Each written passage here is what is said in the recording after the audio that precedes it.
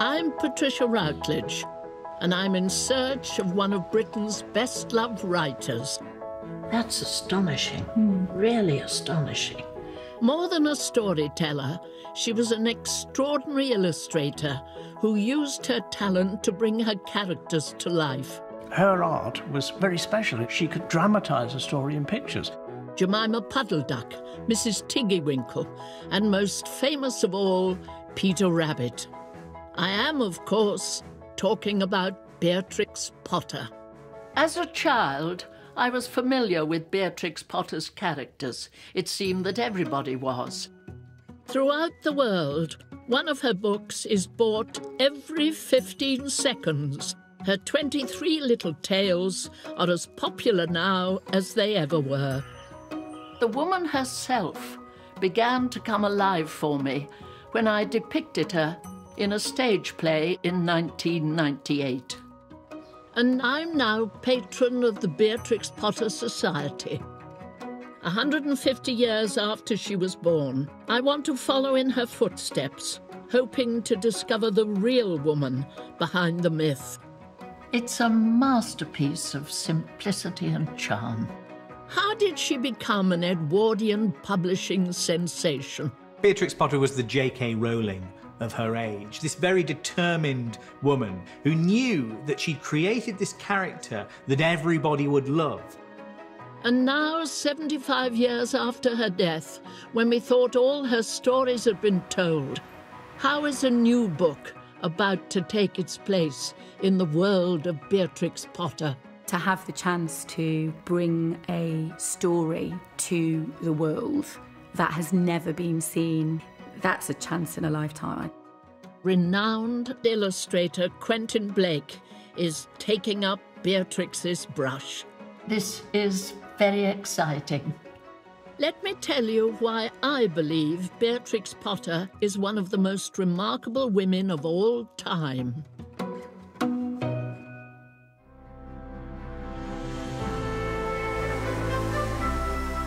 In July 1892, Mr. and Mrs. Potter were off on holiday. With them was their 26-year-old daughter, Beatrix. Her life was about to change forever. Travelling with them was Peter Piper, destined to be the model for the most famous little rabbit in the world. The family were bound for Scotland and a rented holiday home in the town of Dunkeld. For Rupert Potter, it meant deer stalking, grouse shooting, and fishing the salmon lanes on the glistening River Tay.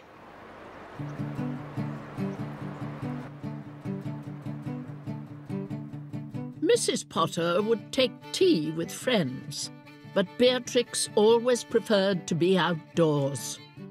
And as she was enjoying the fresh air in the grounds of this house, something took place that would one day make her famous all over the world.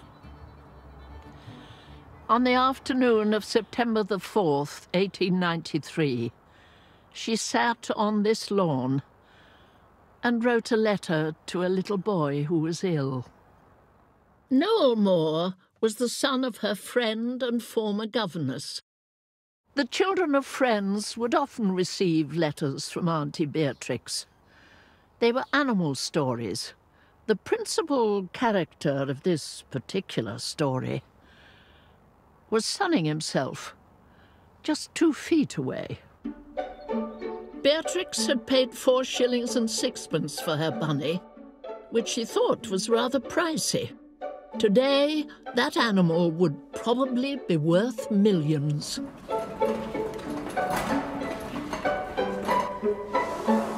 In the letter to Noel, Beatrix called him simply Peter and gave him 3 little friends. And here it is. From it springs everything. That afternoon in Scotland, here's the date, saw the genesis of her first and most famous character. Peter Rabbit would one day be as famous as Mickey Mouse, but he came along much later. My dear Noel, I don't know what to write to you, so I will tell you a story about 4 little rabbits whose names are Flopsy, Mopsy, Cottontail, and Peter. What's there not to love about Peter Rabbit? I mean, I think he's one of those first literary characters that children meet on their kind of reading journey. Beatrix Potter's own story began in 1866, when she was born into a wealthy family here in Kensington, London. The family fortune had been made by her grandfather Edmund at his prosperous Lancastrian mill. Beatrix's parents never spoke of their northern roots. Her mother entertained, and her father enjoyed gentlemen's pastimes. He poured most of his energy into outdoor sport, fishing, shooting. But he loved the arts. He attended lectures, the theatre, visited art galleries, was a considerable photographer, and he was never without a sketchbook. Artistic talent was in Beatrix's genes. You can see it in the childhood paintings that are kept locked away in the archives of the Victoria and Albert Museum. So we have here a selection of early drawings by Beatrix Potter, beginning with a sketchbook she created when she was 9 years old. Oh my You can see the goodness. date, March 1876. Yes. You can see that she's used rabbits in imaginative drawings. And the humour is already, there, isn't it? It's wonderful. I think a lot of people aren't aware of the finesse of this artwork. Her detailed drawings would one day be combined with compelling stories that brought them alive. Beatrix's love for animals began on the top floor of the Potter home. Until she was 6, when her brother Bertram was born, Beatrix's days were spent alone with Nanny in the nursery. Now, I know that doesn't sound very exciting. In fact, it may have been the making of her. This reconstructed Victorian nursery was a place where imagination ran wild. And more than imagination. Beatrix and later Bertram created their own private zoo. Peter Rabbit and his friends originated in that nursery. There were rabbits, mice, and bats. The real Jeremy Fisher was a frog called Punch. Beatrix had a natural affinity with animals. Most of the menagerie came from pet shops, but from an early age, she was able to win the trust of mice that lived in the dark recesses of her room. She would call them out, giving them all names, and they'd sit in her hand. There was nothing namby-pamby about her. She loved worms and snails. She drew a detailed drawing of a bat that belonged to Bertram. He left it with her when he went off to boarding school, with instructions that if it wouldn't eat, she should kill and stuff it, which she did. I don't think Beatrix could have drawn pictures like these if she hadn't been fond of animals, but her approach was also scientific. The Potter children observed and recorded the behaviour of their animals, but when a creature expired, it went straight into the pot so that the bones could be carefully examined. Beatrix and Bertram were bunny boilers.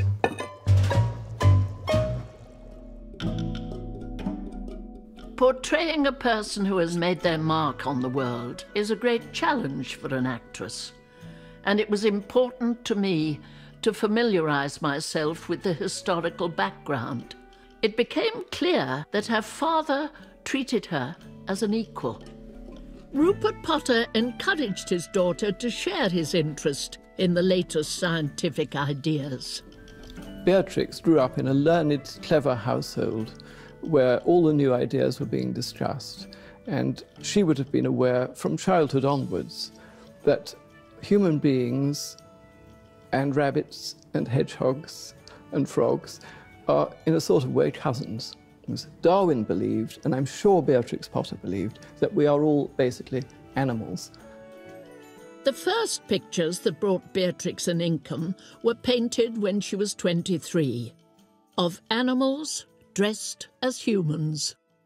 Over here we have an example of some Christmas cards that she produced. That's astonishing, really astonishing. And her brother Bertram delivered them to the officers at Hildesheimer and Faulkner, and then the next day she received a cheque for £6. So it's £1 for each of her 6 designs. Art offered Beatrix independence and her own money. But as she approached her 30s, she set off on a different course.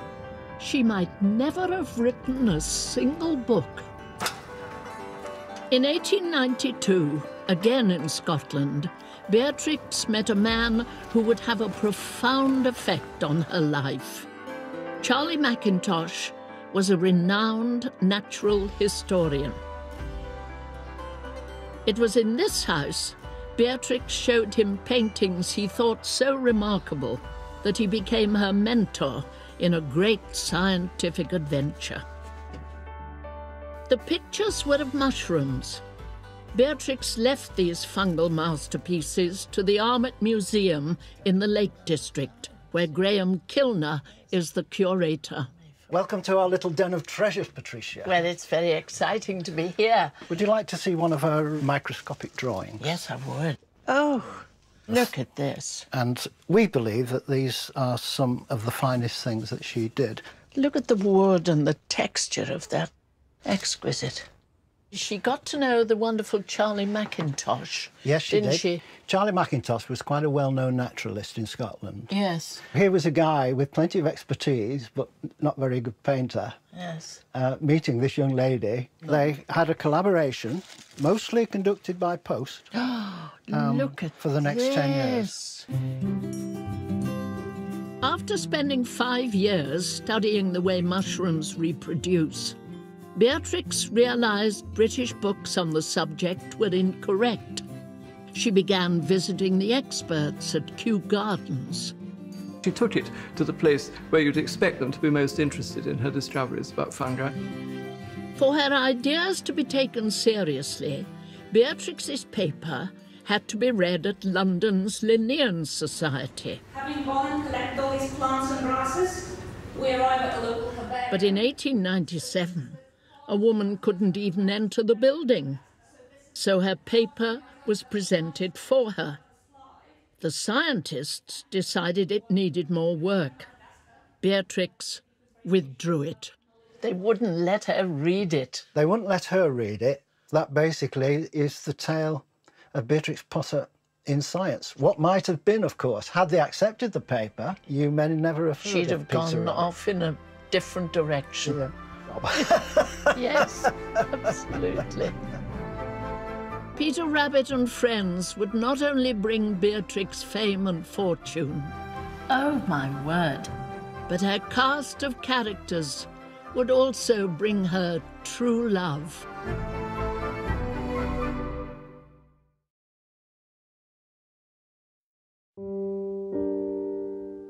When Beatrix Potter sat on this lawn and wrote a story for a little boy about a rabbit called Peter, she had no ambition to become an author. It would later turn out to be a turning point in her life, and in ours. But at the time, it was just a letter. 8 years later, Beatrix was still searching for freedom and independence. Her friend and former governess, Annie Moore, suggested that the rabbit letter might make a children's story. Victorian publishing is a booming world, and it's a tough world. It's suddenly been brought into being, actually, on a huge scale by the abolition of paper tax in the 1860s. So suddenly, printing stuff is really, really cheap, and there's a huge explosion in just the amount of things that people read. She expanded the story, added illustrations, and sent it to 6 publishing companies. They sent it back straight away with no opportunity for discussion. She was now 34 and had already faced rejection from the scientific community. But like her characters, she was ready to buck the system. So I think it probably was even more difficult for her to break into publishing, and then equally, obviously, as a woman. The publishing industry in the 19th century is not really interested in its authors. It wants to get them as cheaply as possible. Sometimes it makes them pay for the publication of their own work. You know, it's a place where people got ripped off. Against all opposition, Beatrix used her own money to publish her book. This is one of 250 copies of the very first tale of Peter Rabbit. It was an immediate success. More were printed, but the publishing companies still said no. Not to be defeated, she sent a copy to a 7th firm, the renowned Frederick Warne. I think it would have been quite a coup in some senses for Beatrix then to eventually be published by them. But they were certainly taken as a very serious player in terms of children's publishing, definitely. It worked. Warnes sent a letter declaring their interest. They rather patronisingly called it the Bunny Book. Clearly, they had no idea who they were dealing with. So, what's here? So this is the dummy manuscript for the Tale of Peter Rabbit. Oh. This is the book which Beatrix prepared for her publishers. Goodness me. Like. Oh, my word. Beatrix knew exactly what she wanted, from printing to the size and shape of the book. She gave them this homemade version. She bound the copy herself. Yes. And she used the pages from her privately printed book as the illustrations for the dummy manuscript. It's a masterpiece of simplicity and charm. It was, however, in black and white. They said it should have colour illustrations. She just wanted to have line drawings. And for about a year, there was an impasse, and that was why the book didn't get published at first. And then she did, of course, these superb watercolours, which we all know, of his little blue coat. And then they had a bestseller on their hands. Beatrix Potter was the J.K. Rowling of her age, this very determined woman who knew that she'd created this character that everybody would love. Mr. McGregor was quite sure that Peter was somewhere in the tool shed, perhaps hidden under a flower pot. He began to turn them over carefully, looking under each. Presently, Peter sneezed. "Ka-tissue!" Mr. McGregor was after him in no time. Warnes announced the first edition on October the 2nd, 1902. 32-year-old Beatrix Potter was a published author, and the public reaction proved that she was now hot property.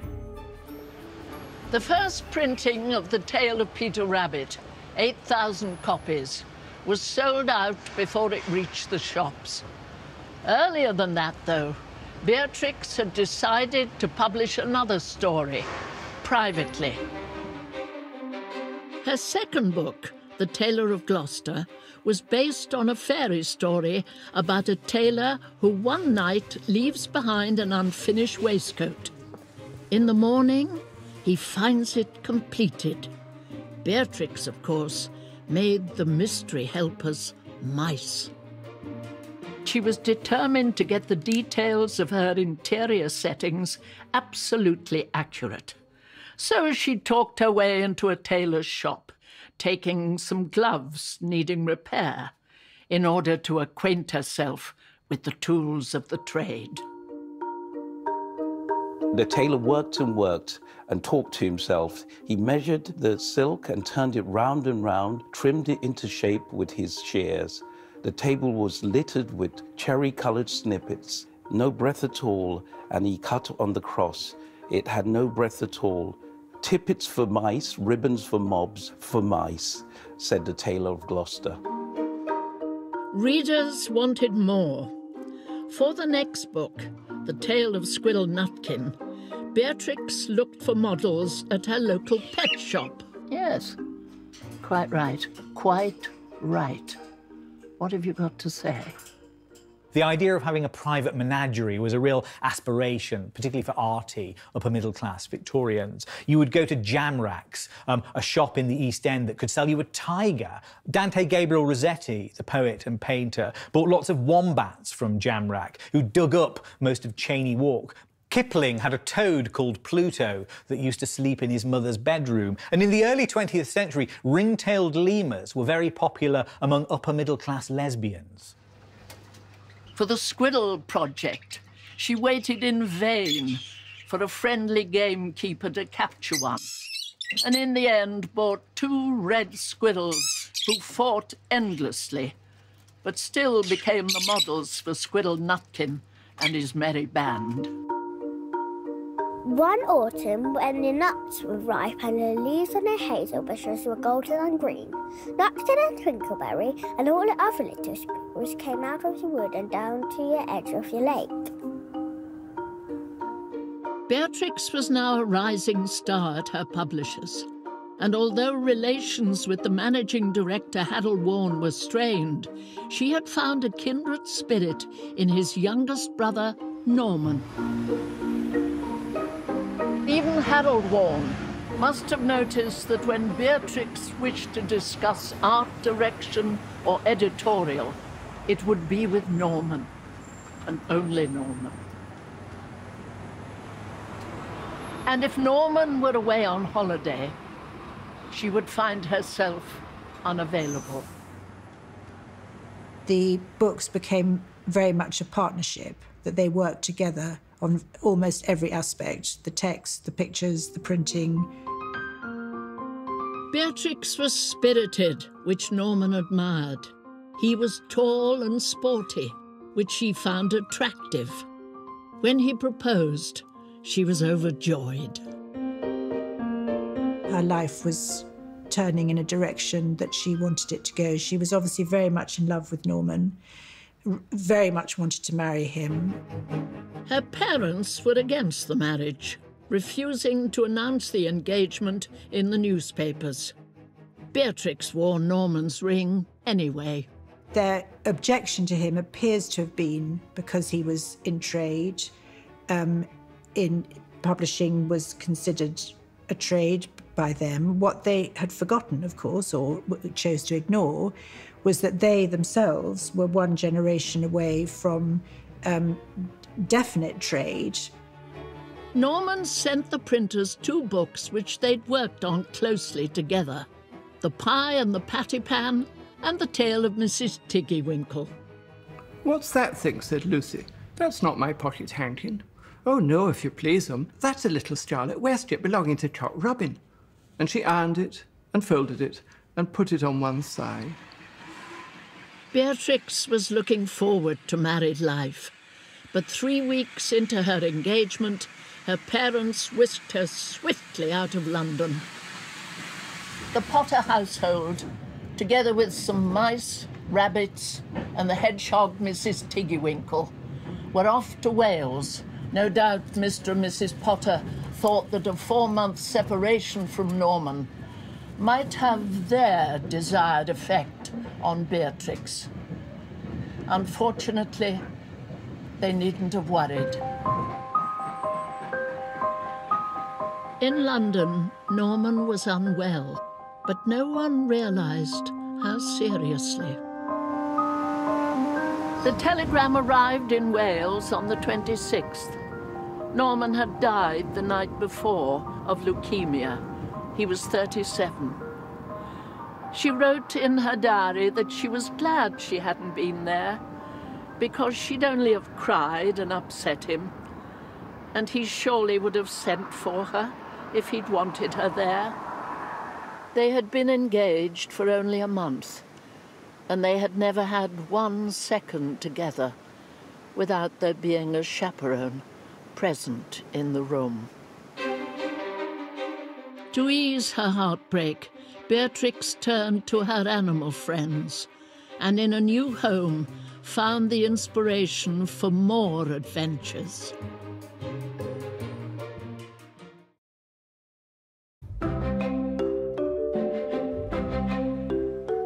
In 1905, Beatrix Potter's life was turned upside down. Instead of enjoying a happy marriage, she was facing a future alone. With characteristic grit, she threw herself into her work, her writing and nest building. She's already published 5 books. She's got 2 more due to be published that year. She started work on a 7th, and then she leaves, and she is really kind of in the middle of nowhere. Beatrix already knew and loved the Lake District. The Potters had once rented this house for a summer holiday. She'd been enchanted by the beautiful landscape and the village of near Sorey. She wrote in her diary that it was as near perfect a little place as ever I lived in. It was a long way from London, but that was exactly what she wanted. The Lake District was a remote area, a wild area, celebrated as wild and remote. It is a kind of internal exile. Devotees think of this village almost as holy ground. Walking around, you see the sights she saw every day, the fields and homes that, if you look closely, were the background to some of her best-loved stories. When she saw her dream cottage, she decided to draw on some of the money she'd made from her first books. Beatrix Potter purchased Hilltop Farm for the sum of £2,805. A lot of the locals thought she was just a silly southerner who'd probably paid way over the odds. But that didn't bother her. At 41, she'd moved on and moved in. And what's more, this house provided the perfect setting for some of her best-loved stories, the first of which was the tale of Tom Kitten. Here is the window where Tabitha Twitchett tried to brush Tom's whiskers and was scratched for her trouble. The porch where she let the kittens out into the garden while she made hot buttered toast. And the garden wall where they played until their clothes were ruined. Having started, she can't stop, and she finds inspiration everywhere. Suddenly her sketchbooks were filled with characters in real hilltop rooms. There were ideas for stories, even in things that went wrong. While she was settling in, this whole place was infested with rats. The roly-poly pudding, written in 1908, also featured Tom Kitten. This time as the hapless victim of a huge rat called Samuel Whiskers. All at once he fell head over heels in the dark, down a hole and landed on a heap of very dirty rags. Opposite to him was an enormous rat. "What do you mean by tumbling into my bed, all covered with smuts?" said the rat, chattering his teeth. It wasn't just the house that inspired Beatrix. Near the farm was a small lake. It's still a quiet spot, teeming with wildlife. She loved frogs. Harold Warne had turned down her suggestion of a frog story, but in 1906, he relented. F. Warne & Co. had the temerity to question Miss Potter and whether she got the colours right of a frog, and she turned up at the publisher's office with a live frog in a jar. Mr. Jeremy stuck his pole into the mud and fastened the boat to it. Then he settled himself cross-legged and arranged his fishing tackle. He had the dearest little red float. Published in 1907, the tale of Jeremy Fisher immediately sold 25,000 copies. Beatrix was on a roll. 3 years after she'd moved to the Lake District, the lady from London was changing, and so was her perception of animals. By 1909, she had her own flock of sheep and they were as tough as she was. The Herdwick is native to the fells, an ancient, sturdy and noble animal, used to roughing it on steep hillsides in all weathers. It was her duty to build a flock. It must have felt like destiny. It's not just about looking more Cumbrian. I think it's an expression of her academic interest too. Probably appealed, I think, to her scientific interest. You know, she's a person who's interested in evolution. Over 3 decades, Beatrix Potter championed these sheep and the people who reared them. Will Rawlings' family have been shepherds on these fells for 800 years. I believe your father remembered her as a little boy. He did meet her, didn't he? He did. Beatrix Potter was, I'm told by him, was a very fearsome-looking woman. Well, she liked children to behave. Well, absolutely, absolutely. And not pinch her apples. I'm sure he was very well behaved as well. Yeah. My father actually met her. She was judging Herdwick sheep at the local Ennerdale show when my father was just a child. So she was actually instrumental in the formation of the Herdwick Sheep Breeders Association. She was president-elect. Yeah. But she must have been very proud to have been elected. I hope she was. She wouldn't show it. Possibly not, I don't know. I don't know. In 1908, Beatrix wrote only one story, featuring her own sheepdog, Kep. What are you doing with those onions? Where do you go every afternoon by yourself, Jemima Puddle-Duck? Jemima Puddle-Duck is among Beatrix Potter's most famous creations. In the book, her local pub, the Tarbank Arms, becomes the home of the bird that ruled the roost for 26 years before Donald Duck was hatched. The tale of Jemima Puddle-Duck was a huge success. It immediately sold 20,000 copies and was reprinted twice in the same year. She's a very attractive character, I think, Jemima Puddle-Duck, but she is an interesting figure because you can tell that the author despises her. And there is a cruel comedy about Jemima Puddle-Duck, but it's a very cruel comedy. Not only does she nearly die, but she's utterly humiliated, and we're told at the end she never was a very good layer. The books were still rolling out and the money was rolling in.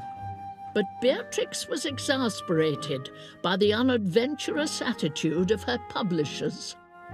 Potter is very canny about spin-offs from these books, merchandising. It's something that the publisher, now to our eyes, is absurdly laid back about. Ever since the first appearance of Peter Rabbit, she had enjoyed an extremely lucrative income from merchandising. In 1910, she registered a Jemima Puddle-Duck doll, joining her highly successful Peter Rabbit doll. So successful, in fact, that it was widely copied by pirate toy makers. She designed wallpaper, hot water bottles, colouring books. Her name and her characters had become a guarantee of sales. By 1911, Beatrix Potter had lived in the Lake District for 6 years and written 10 books at Hilltop Farm. She'd also become a landowner. The paperwork was undertaken by a local solicitor in the village of Hawkshead. So onto the scene there comes another of those dependable men with the wit and wisdom to recognise an exceptional woman when they see one. Like Norman, William Heelis was tall, shy and sporty. He was also eligible. It was not a conventional courtship, but a love that grew organically out of mutual respect and the inevitable proximity of their professional association. Even in their old age, Beatrix's parents still opposed her choice of husband. But in 1913, Beatrix and Willie were quietly married in London. Her next book was The Tale of Pigling Bland. It's the usual boy pig meets girl pig story. They run away together, escaping a policeman and an evil farmer with bacon on his mind. There are those who say that because it was written during her courtship, Miss Potter, now Mrs. Heelis, is, in fact, Pigwig, the beautiful little Berkshire who ran off over the bridge and far away with Pigling Bland.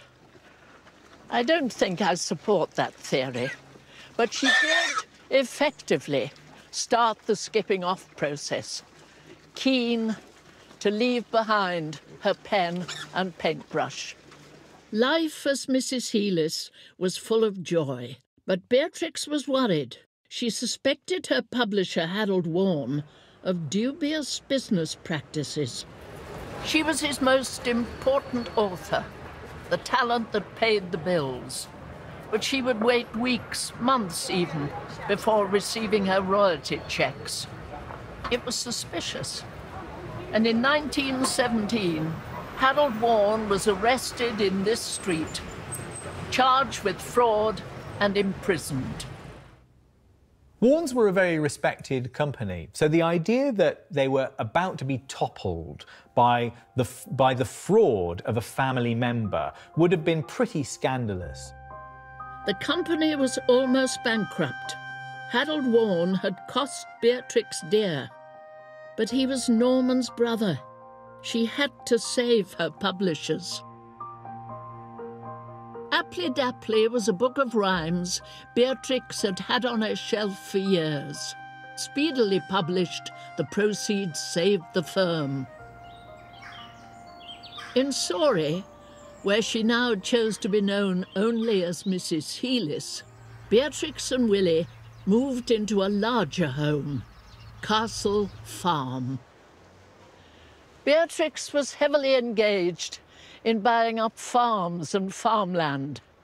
The books provided the cash and William the legal services. And it was in this house that she embarked on her greatest enterprise, a cause that seems to have been waiting for her all her life, the conservation of the Lake District. Only 3 more of Beatrix's tales were to be published.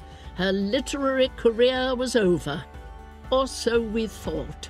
Well, Sir Quentin, this is very exciting.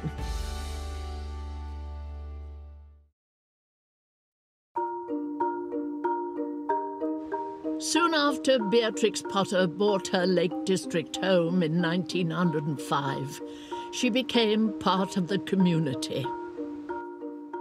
She realised how well she'd blended in when she met an old traveller of the road one stormy night.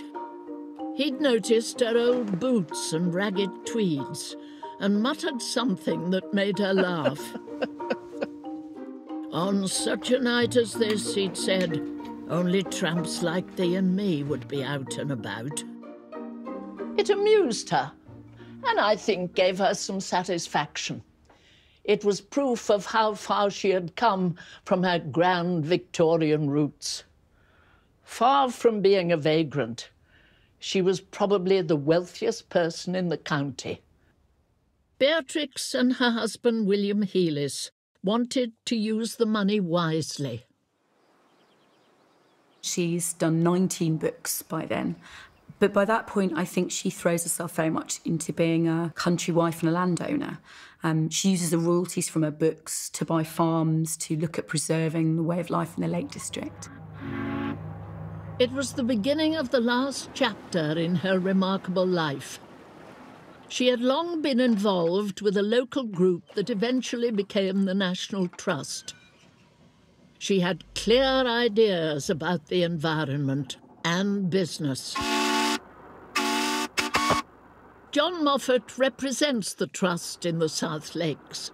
Now, do you think there was any element at all of self-interest in all this. We know from some of her transactions with the National Trust how canny she was and how she didn't let opportunities go. And initially it was land around Hilltop and in Surrey. And then in the 1930s she bought the Montconiston estate, which was the biggest purchase she made. We have a great letter where she wrote she bought the whole estate because the National Trust couldn't afford it, and she sold half onto us straight away, but she made a point of saying it was the worst half and she kept the better half for herself. Quite right. But I genuinely think her concern was to look after the Lake District.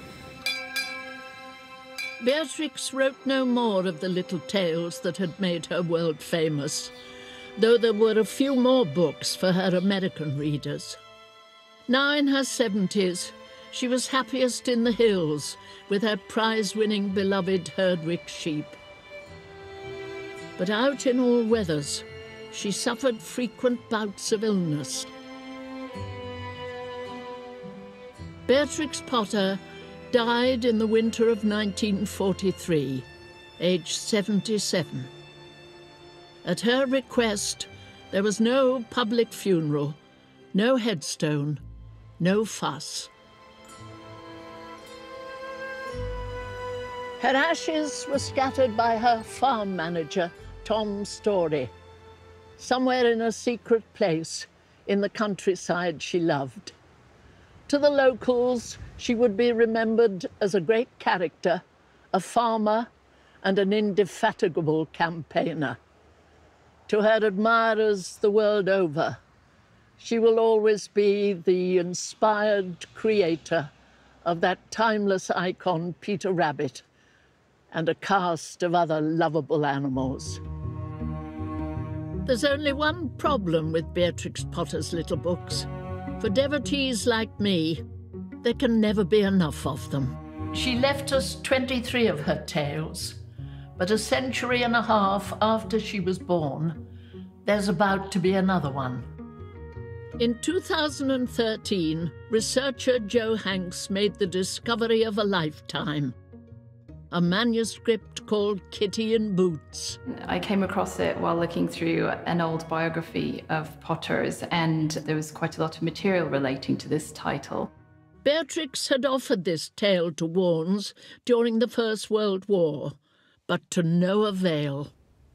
Beatrix Potter was briefly very interested in Kitty in Boots and pushed it quite hard to Frederick Warne.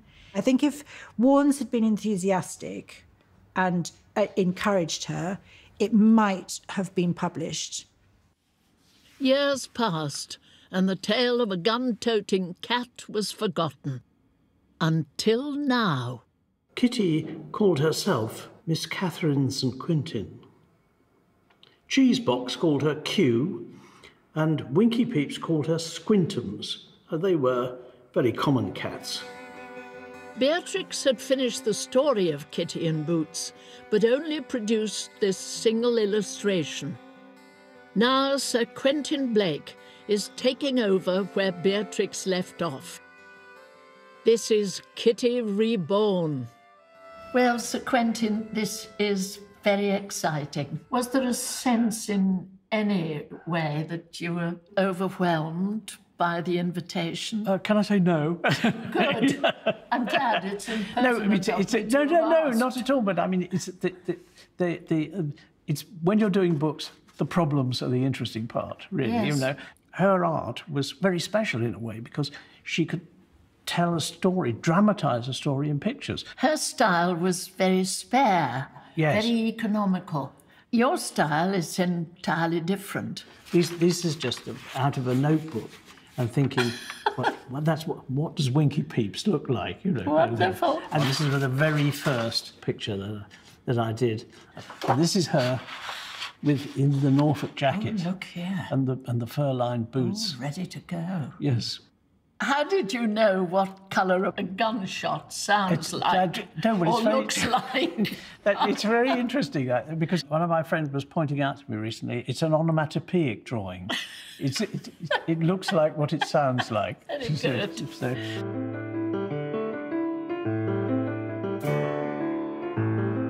I think to have the chance to bring a story to the world that has never been seen in a form where people would have access to it. So it's been in other books, it's been mentioned, but not a proper full Beatrix Potter book. That's a chance in a lifetime. Kitty is another character we'll come to love. In the story, she meets old friends like Mr. Todd and Mrs. Tiggywinkle. She happens to be an animal, but like her better-known cousins, Kitty is as human as we are. Beatrix Potter is still adored the world over. Every year, 2 million of her books are sold. Her Lake District home is a shrine. Pilgrims come to touch, to smell, to breathe in the atmosphere. Beatrix Potter was born in the age of steam and died in the nuclear age. But the world she invented never changes. Remarkably, the author of this treasure trove of whimsical literature was born of tough mill-owning stock, but within the same Lancastrian DNA was a feeling for light and line, dexterity of pencil and paintbrush, and one of the most active imaginations of any age. Before I undertook to portray her on stage, my researches suggested that she was a person of steely determination. Now that I've walked in her footsteps again, I see that Beatrix Potter was much more than that. She was the very stuff of which true heroines are made.